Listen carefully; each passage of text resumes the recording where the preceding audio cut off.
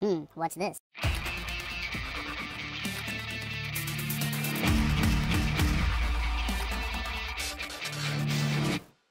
Hello, welcome to the Phreak Show. Bumpy McSquigums here. I want to thank you all for joining me as I finally get to start up my coverage of Rimworld. That's right, ladies and gentlemen, Rimworld by Ludion Studios, or more specifically, Tynan Sylvester. I'm not sure if he's still a one-man development team, but he was the brains, the brawn, and, well, the hours of blood, sweat, and tears behind Rimworld. I'm not sure if he's still alone in so doing, but he was for a very long time. This is like alpha version 5 million at this point. This game has actually been around for an exceptionally long time, but it just came to Steam Early Access on July 15th.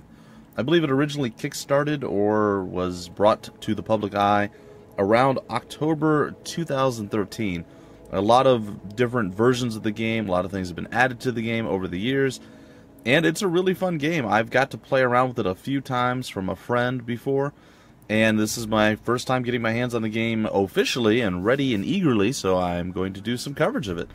So, I know I'm a little late to the party, guys and gals. I know the game released, like I said, onto Steam, one of the biggest platforms, if not the biggest platform in the world, on July 15th, but unfortunately, I had left on that very same day to go on vacation. I'm back now, it feels good. This is my first thing to do when I got back, and we're going to hop in and start a new colony. Alright, so they've added they've added a bunch of stuff. The developer, I believe, originally only had the Crash Landed one. They also have the Rich Explorer, Lost Tribe, and I did play this a little bit when I was on vacation. Unfortunately, the hardware there was not able to do the recordings. I did try, so my apologies, folks. Anyhow, he added these two other scenarios, and they also have Steam Workshop available, so potentially there could be millions of different scenarios. Who can say? Anyway, Crash Landed is the original, the way it was meant to be played. I don't know. It's this is the original Rimworld one. I thought it used to say that. The three of you awake in your crypto sleep sarcophagi to the sounds of siren ripping metal. You barely get to the escape pods before the ship is torn apart. Sometime later, you land on an unknown Rimworld. Your faction will be a colony, and you start with 3 people. You also start with all of this other stuff, and the map has these things available on it. That being said, that is the... oh, it says it over here. The classic Rimworld experience. That's what we're going to hop in and play, but you also have the Rich Explorer. One Rich Explorer out to experience the universe. You start with 1 person, and with the research of gun turrets. That sounds like it could be a lot of fun. Could be quite cool. And it's something I kind of want to check out, but I might stream that if I do decide to start streaming again, guys and gals. Or if I absolutely fail, because I'm not really good at this game, just so you guys know. I may come back from Crash Landed and try the Rich Explorer or the Lost Tribe. Your tribe was destroyed by the great blood machine sent by the gods. 5 of you managed to escape. Now it's time to build up a new home. Alright, so as I said, Crash Landed is going to be the one. We're going to hop in here. I'm going to go with the classic here. Cassandra Classic creates story events on a steadily increasing curve of challenge and tension. You also have Phoebe Chillax. It's basically, quote-unquote, the easy mode for the events and things that come up. And then finally, Randy Random, where it's just chaos. Absolutely chaos. It doesn't matter if you just landed. It could be an entire army of, like, marauders on space jet skis or something. I don't know what it could be. But it's going to be nasty stuff coming. Or it could be simple for a very long time. Who can say? But I'm going to go with the classic here. And I'm not going to go with free play or base builder, though both of those definitely appeal to me because, again, I'm not great at the game. But I have been practicing on rough, and I am going to go with that. What is permadeath mode? In permadeath mode, you get once... oh, no. The reason I'm not going to do this, guys and gals, is not because I'm going to cheat and reload and everything else. I sometimes run into problems where a recording may or may not work. Alright, where it won't work. And instead of losing footage and being like, well, this is 30 minutes later, guys, sorry, I'd rather be able to reload the save file and do stuff over if I have to. That's my big thing. That's the only reason I try to avoid Iron Man mode or, in this case, permadeath mode. But, when I did play by myself, I did do the permadeath mode, just so you guys know. Alright, enough babbling, let's get in here, and sure, we'll go with Killer. I am going to generate. Now, what's going to happen is I'm going to choose my spot, and then we're going to take just a few minutes... very few minutes to look at and see if we can't get a few people built up and ready to go. because you do a lot of random rolling to try to get a decent starting party. I'm not just going to go with what they give me. I am going to play around a little bit. I'm not sure if you guys are interested in a specific biome or place to start. I've tried a few different ones. I don't really have a favorite. There's a place over there. I'm just probably going to go with a mountainous area in the grassy plains area. So that's probably going to be where I'm at. So hopefully you guys are cool with that. And if not, well, too bad. Alright, so I'll give you guys a rough idea of what's going on here. So what I like to do, and again, this could be a completely wrong and stupid thing to do, because again, I'm not very good at this. I like to have one person that's pretty decent at researching. I like to have one person who's really good at mining and maybe a couple of other things like cooking, for instance, or growing, maybe mining and growing. I like to have at least one person who's pretty decent with shooting. And then I like to have somebody who's good with construction, and I think that's really about it. Just mining and research are the two big ones I look for. Now, that's probably wrong, and now the fact that you can tame animals and train them and everything else, maybe having somebody really high with animal taming or animals skills may be a really, really good thing. I don't know. Alright, well, I gotta say, Simpson here, Ida, not super awesome. Let's go check out Zev. Zev, he's okay-ish. He's okay. He's physically, or is that physically? That's psychically, sorry. Psychically, I'm like, wait a minute. That is not in the right, yeah, he's psychically dull. Just likes women, and he's abrasive. Not exactly what I want, but he's okay with mining. Now, what these little fire things mean, or what I think they mean, is, let's go take a look back over here. They are going to be really good at their job. They get more experience doing it. So say you had somebody who maybe had 10 mining, and this person only has 5. If you put them both on there, eventually this person would surpass it because she gets more experience out of the mining than most people do. Alright, so he's okay, but not great. And then we have Aaron, the recruiter. Pretty good at shooting, really good at shooting. Will probably enjoy shooting things. I'm okay with that. The rest of her skills are medium, but I'm still not sold. So we're gonna go. I guess we'll start with Simpson up here. So what we're gonna do is we're gonna start randomizing. And decent mining, crypto sleep sickness. I am not even sure what that does exactly. Zev is his son or her son, but I don't like it. I don't like it. So you see, it's going to take quite a while. Wow. This would be the perfect person to fit in with this group, but meh. I don't know how big of a part artistic plays into this stuff, but I really haven't got to the point where that's a thing that I need to do. This guy's pretty good at shooting. Doesn't have a lot of terrible stuff, but he can't craft or clean. He's heat tolerant, that's totally okay.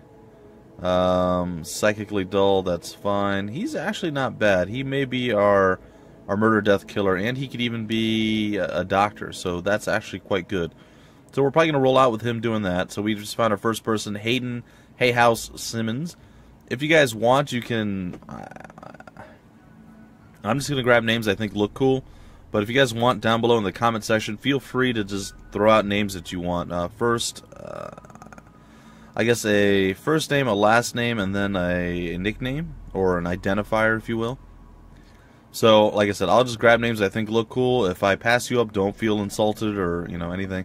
I'm not going to go down a list or have a big running tally like I do in Battle Brothers or like I did in any of the XCOM games. I'll just see names and I'll grab them. So, I may really like your name, but I may still skip over it because I don't have anybody available, and then I might forget. So again, don't feel bad. We're going to randomize real quick here. This actually isn't too bad, except for the part where he's a cannibal. That might be a problem.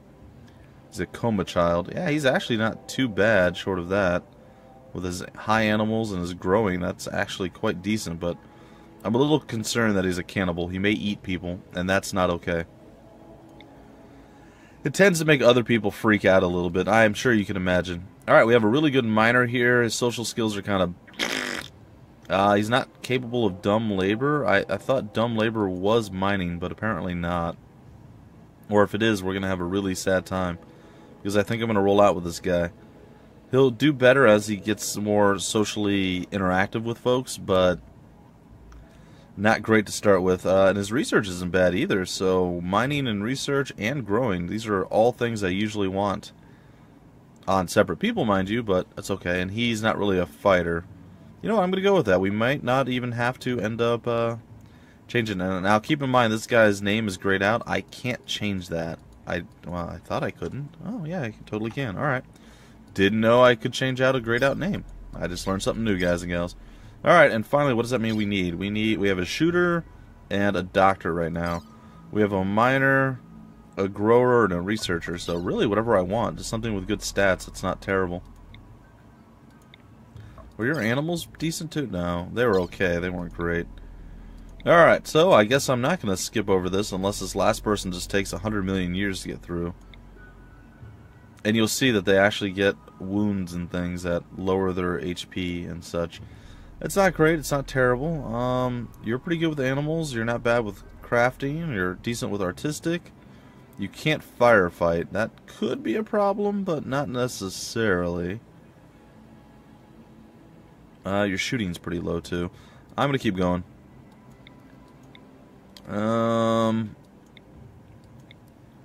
Well, you know what, guys and gals? I think what I'm going to do is I am going to cut it here, and I will come back in just a few minutes, or however long it takes for me to find my perfect final person. And keep in mind, I may actually go through and change the other two as well, because I might find somebody who's really strong in something else and surpasses the other two, and then I'll just go with it. Anyway, I'll be back in just a bit with a little bit more Rimworld, where we actually land on the planet and we get started building our base up and everything else.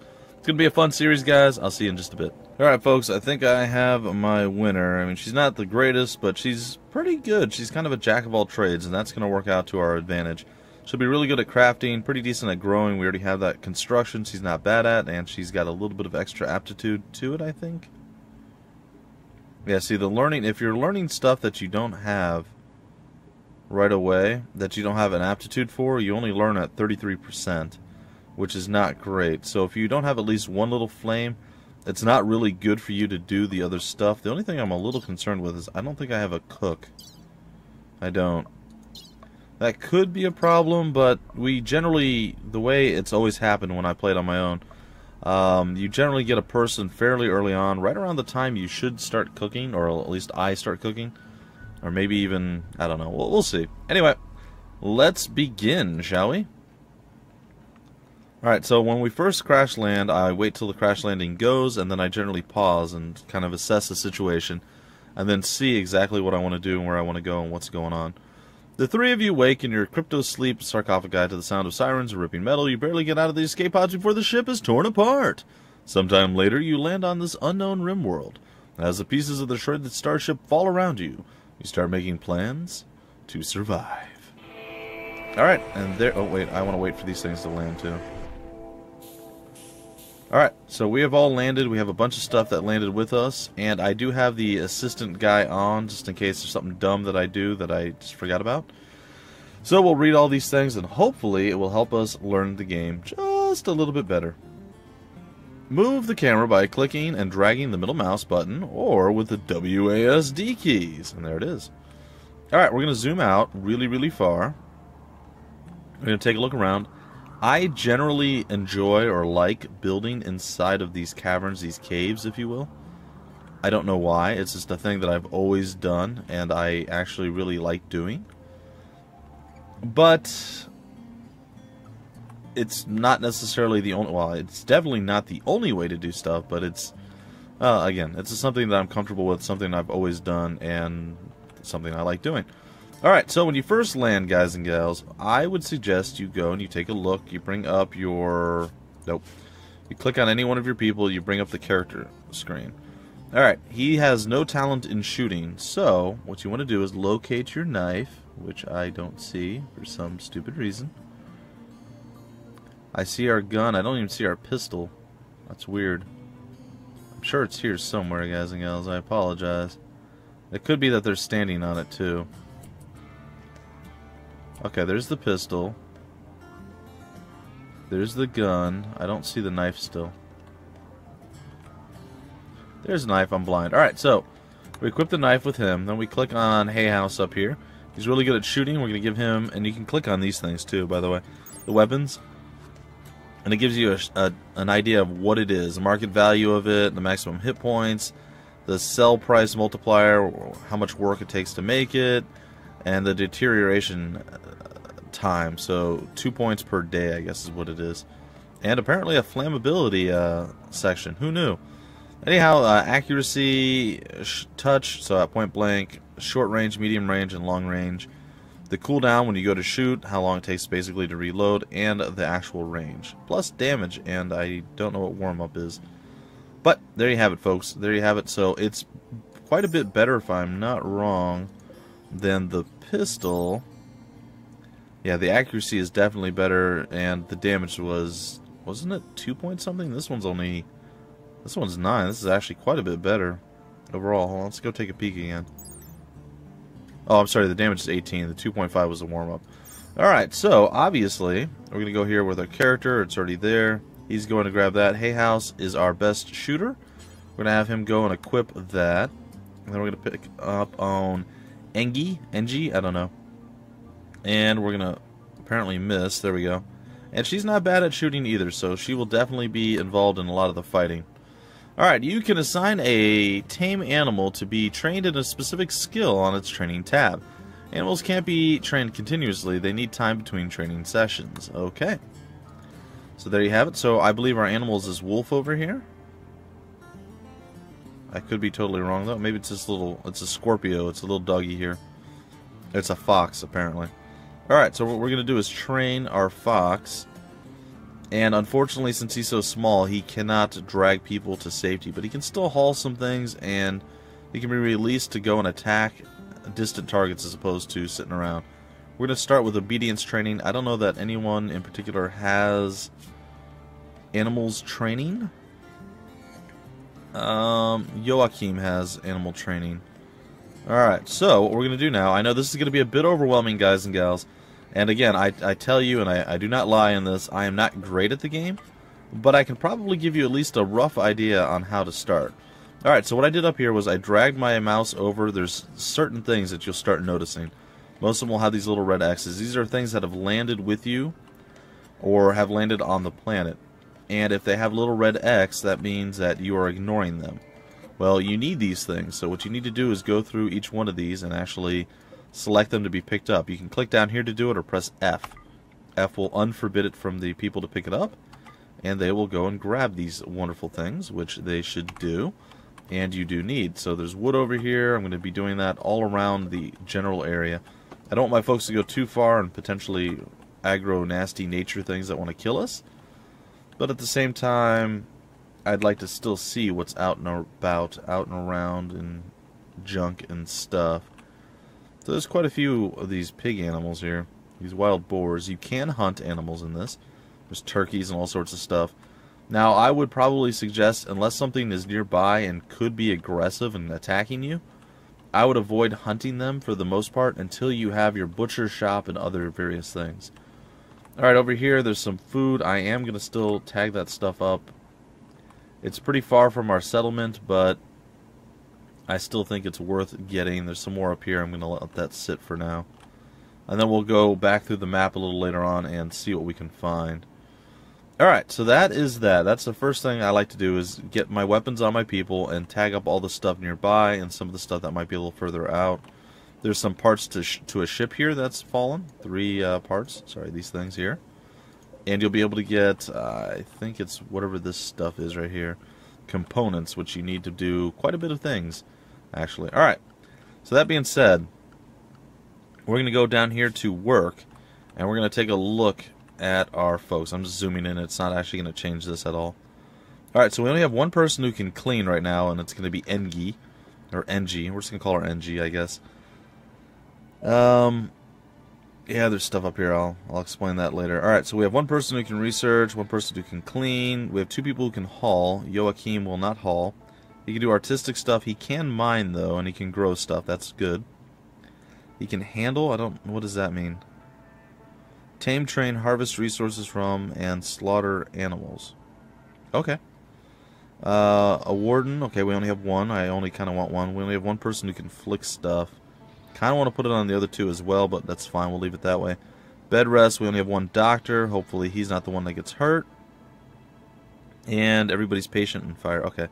So this is actually okay. There's at least one person assigned to every job. I think Joachim might take a backseat to growing to Engi. I'm not sure though. She's going to be better at it, but eventually she'll be better at it. Right now he's better at it. So I assume I can probably put both of them on the growing. I mean, it's not that big of a thing that they're going to have to do a lot of. Alright, so what does this say? You can designate where to mine by opening the architect menu and selecting orders. Yeah, I know this. Alright, so we have to decide where we're going to put our base. And where we're going to put our, I guess, solar generators. And there's a lot of things you need to decide early on. Now, it used to be, back in the older renditions of the game, you were able to build a thermal generator on these spots. You still can later on down the road, but you have to research it out first. And you didn't used to have to do that. Now, I'm not complaining. I'm not saying it's bad that it's changed. It's just different. So if you're like, you just go build over there, it's going to be great. It's no longer that way, guys and gals. Just so you know. Alright, well, we have some sort of, or not some sort of, we have a little bit of natural defense here, too.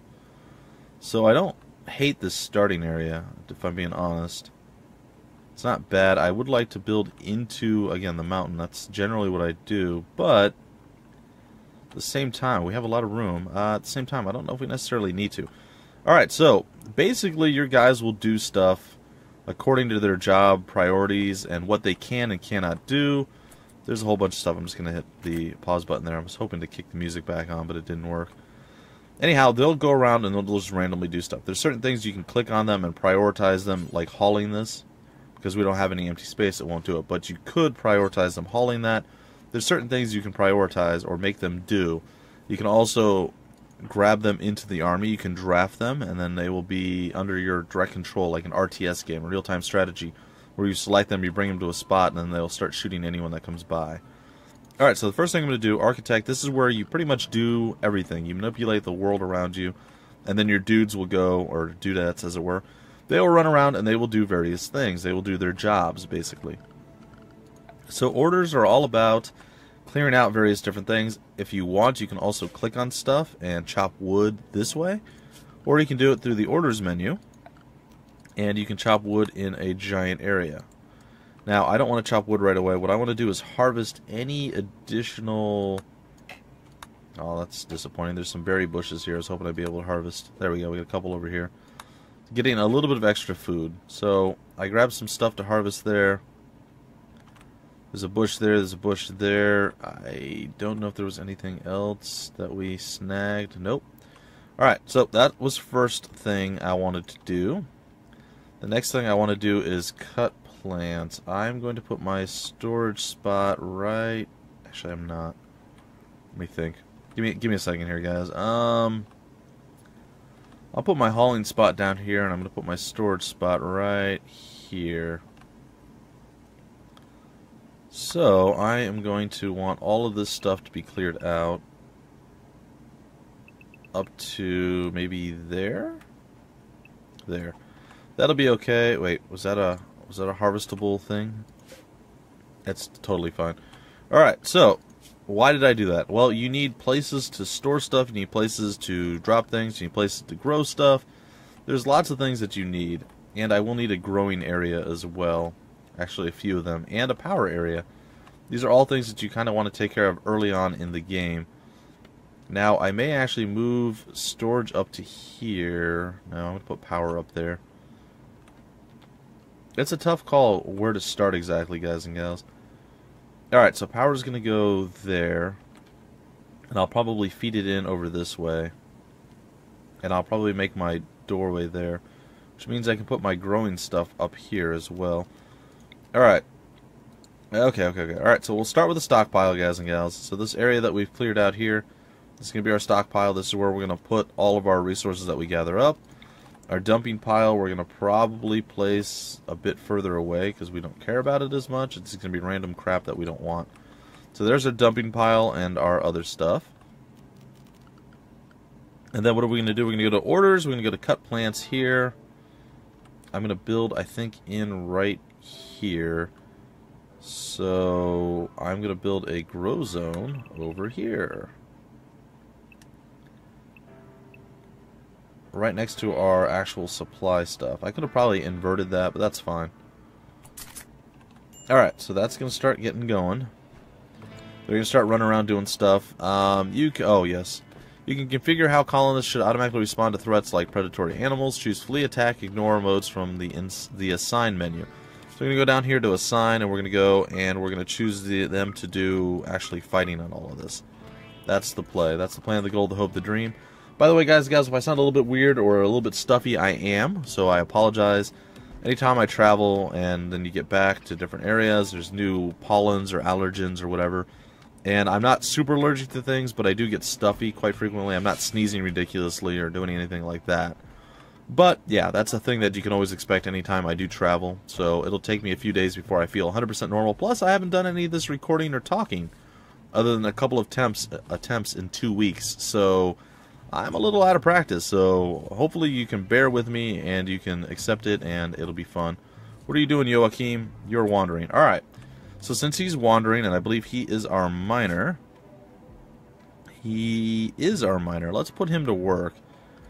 I wasn't going to go building our mining stuff right away, but I think I will now since he seems to just be sitting there doing nothing. Alright, now Okay, I know what I'm going to do. I think I know what I'm going to do. I was going to build in this way, but I think I'm going to leave the power there, and I may still build in this way, another way, but I think I'm going to build up and then over. And that's how I'm going to actually get into our base. And there will be a little path here for us to get through as well, so it won't be too bad. Alright, so we're going to build up, we're going to build over. I am going to build a room off of this thing as well. And it's going to be, I think, a 7 by 7 is what I'm going to build. This is probably going to end up being our kitchen, just so you know. Actually, hold on. I'm going to cancel that and that. And what I'm going to do is I'm going to move it one further over. Then I'm going to build it here and here. That way there's still a turn. I like the idea or the concept that there can be a turn, so people can't just like charge right in. Maybe I can bottleneck them here or something along those lines. I'm going to come over here. I like to have another fairly large room right away, but we'll see. Alright, so we're going to probably make our big room here. Alright, so we're going to go down to, I guess, here. No, we're going to go one up from there. I like to fill out a pretty decent mining job for everyone. Alright, we'll do 9 by 7 here. And then off of this is where we'll start branching out and getting everything done. And what do I mean by that? Well, it's pretty simple. I like to build 3 by 3 rooms. It's probably not the most efficient, and there's certain times where building a larger room is definitely better. But I like the 3 by 3 rooms. It allows you to get everything that you need into the room right away. I can't do this here. See, this is exactly what I was worried. I'm like, I'm gonna do something wrong. You know what? I can put it off center so they're not directly across the hall from one another. There's nothing that says I can't do that. Alright, so that is going to give him a lot of work to do. So it's saying items left outside will slowly deteriorate. If you want to store items for long term, put them under a roof. Now for our storage thing, I may actually build a roof out over this, and it could actually work to our advantage. And in fact, I think I probably will do that at some point, but not just yet. Alright, so we're moving along. We're getting some stuff handled here. We're moving stuff into position. Eventually our animal tamer guy hopefully will go and tame the animals, and we're going to see Joachim over here start mining. Now the game has 1x, 2x, and 3x speed, as well as paused. So you can pause the game by hitting the space bar if you need to do stuff. Whenever I do mining and stuff, unless it's further along in the game and people are still doing stuff and it's not critical for me to make sure I get everything done right away, I generally pause to actually set everything up. Anyway, folks, I think I'm going to break off the episode here. This is a fairly decent start so far. We'll see how it actually all plays out in the very next episode. I will do another episode following this because I am so far behind. I don't know that I'll be doing double episodes the entire time, but I will try to do a little bit of catch up because I am pretty far behind. this is a game I've been wanting to cover for, well, years, actually. So it's nice that I finally get to. Anyway, if you want more information about the game, the developer, or where to get the game, any of that wonderful fun stuff, it'll be down below in the description of the video. If you guys enjoyed, please like, comment, subscribe, and share it. And I will see you guys in the very next episode of Rimworld. Until then, my name's Bumpy McSquigums. Thank you for stopping by the Phreak Show, and I will see you later.